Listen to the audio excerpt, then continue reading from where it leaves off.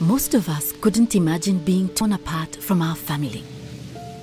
This is Jan's story. The day started like any other. Jan went to work exactly like he did the day before.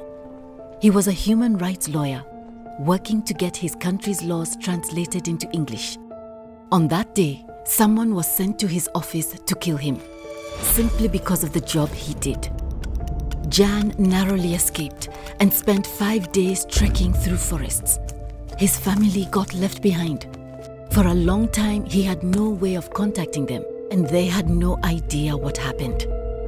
At home, his children were asking, "Why has Daddy abandoned us?" Their mom had no answers. His family soon became targets too, and in turn, they had to flee. Life was difficult. Until a beacon of hope appeared.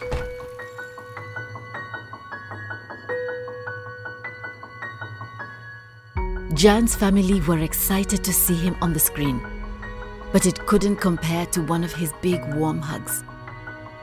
After a frustrating and lengthy process for Jan and for his family, Jan was reunited with his family through the support of the Red Cross and Red Crescent.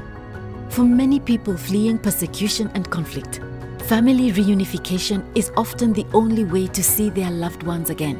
With our help, this safe pathway brings family members back together. But all too often, complex processes get in the way. Let's work together to make reunions a reality for more families.